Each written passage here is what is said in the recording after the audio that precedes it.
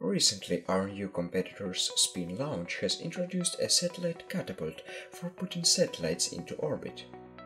Here, it cake incorporated the real science goes on, so we came up with a cheaper and, most importantly, much faster way to put satellites into orbit. As you probably know, most of the space launches cost more than $100. This unacceptably high number is related to the fact that the fuel prices are always increasing.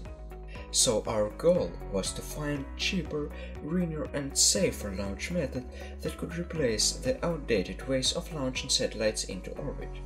And we have found this method. Introducing our new satellite launch technology, a fucking nuke. A fucking nuke project involves the use of military technologies in order to increase the efficiency of space researching by using the pulse of a nuclear explosion to quickly deliver fragile space cargo to near-Earth orbit. A fucking nuke project will allow us to stop wasting hundreds of dollars buying diesel fuel for rockets. Instead, we are going to be spending millions of dollars buying nuclear weapons from other countries. So, how exactly are we going to launch satellites? The answer is pretty obvious if you think about it.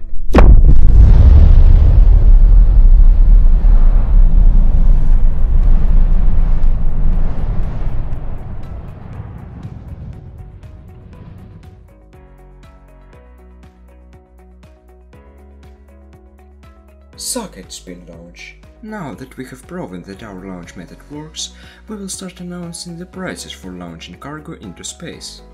The cost of launching a cargo weighing less than 50 kilograms into space is... What even the